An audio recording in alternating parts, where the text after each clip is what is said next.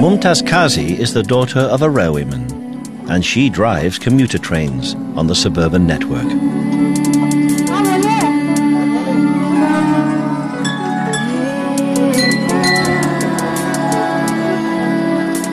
Mumtaz was brought up in a traditional Muslim family, a railway family. And like most railway families, their house was literally right by the side of the tracks. As my father was in railway, we stayed in the railway quarter only. Fast train was running 5 to 6 feet from my house.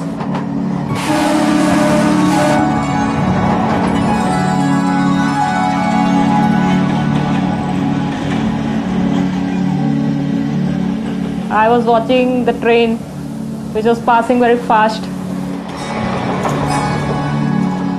and a whistle of the train that also attracted me, and at that time I thought that I should also become motorman and I should drive the train.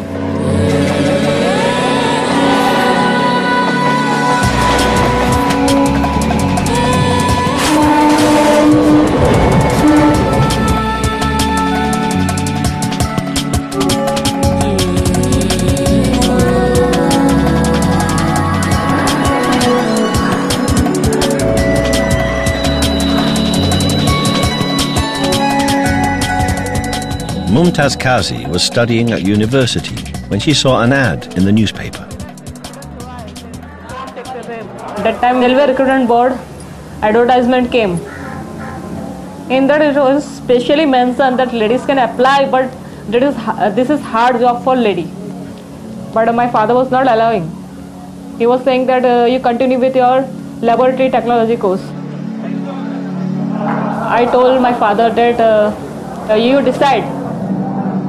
My father took advice from his friends, from relatives, but from everywhere positive attitude came. And I joined in September 91.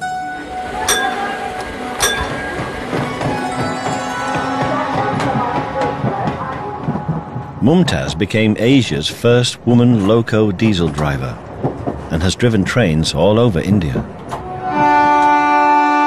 But now she has a family of her own, and she settled into the railway life in Mumbai, driving trains on the suburban network. She lives at Sion Colony, just a few stations from where she grew up. All her immediate family emigrated to Canada, and now her father's retired there too, so Mumtaz is the only member left in Mumbai. And in a few days, her brother is coming from Toronto, and she's been asked to find him a suitable wife and arrange his marriage. My younger brother, his name is Firoz Kathawala. He is coming in January. He is coming for the marriage, his marriage. Mumtaz has to find a wife for her brother to get him married in Mumbai and then back to Canada in just 8 weeks.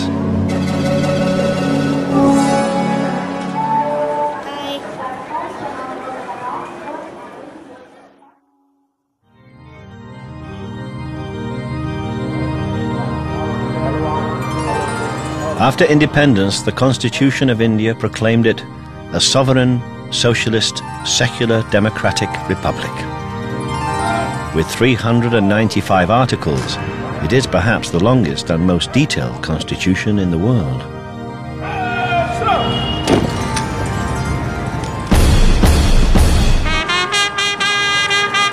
The railways were nationalized after independence and remains a state-funded organization with a huge budget, second only to the Ministry of Defense. So the railways celebrate Republic Day with all the pageantry befitting of one of the country's most important national assets. But beneath the ceremony and ritual, the railway still remains quietly committed to all the principles of that constitution.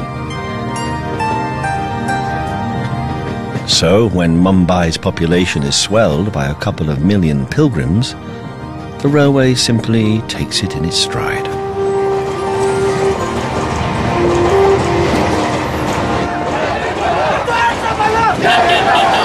Each year, the city fathers and Indian Railways play host to an extra 2 million rural peoples who invade their city for 4 days. They are known as the Dalit, the untouchable caste. They are all devotees of Dr. Bhimrao Ambedkar, one of the architects of the Indian Constitution and champion of the downtrodden poor of India. Before Ambedkar's intervention, the Dalit were virtual slaves. Ambedkar opened up opportunities in education for them, made quotas for government jobs like the railways, and he secured their right to vote.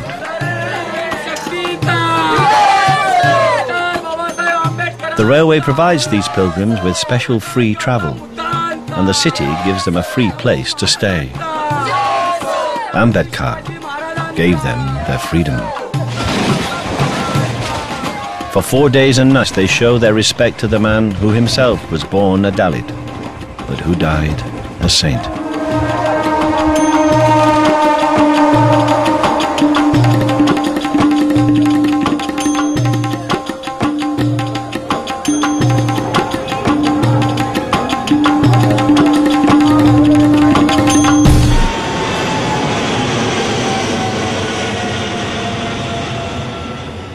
At Mumbai's international airport, Mumtaz and her family are meeting her brother, Feroz, who's just arrived from Canada. He's come in search of a wife. Mumtaz has the responsibility of finding a suitor and marrying him off in the next 2 months. One bag is in Toronto. In Toronto? Lost luggage. Lost luggage. Arranged marriages in India, whether Hindu, Muslim or even Christian, are what most people prefer.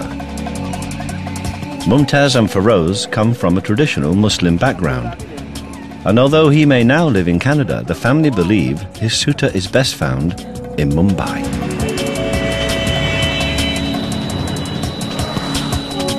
Today, 90% of all marriages in India are arranged, yet less than 2% ever get divorced.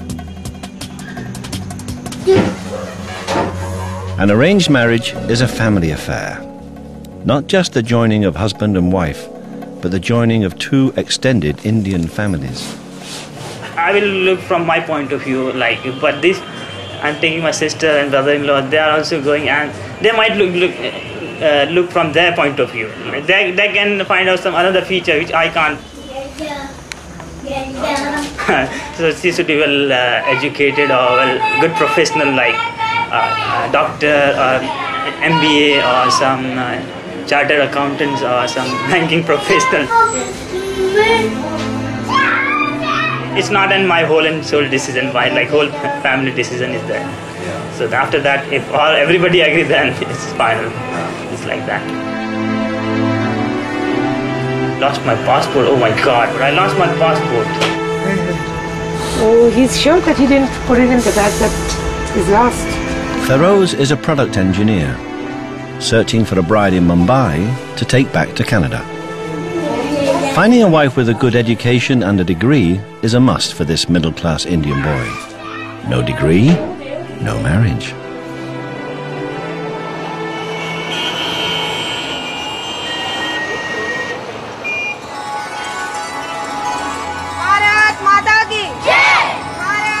In a fast-changing India, education is seen as the only route to a middle-class life, secure and free from poverty.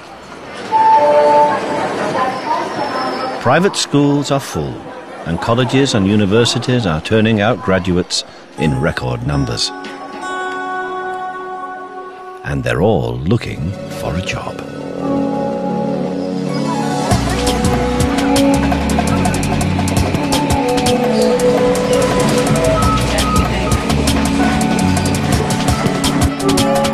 So whenever vacancies arise, Indian Railways are inundated with applications.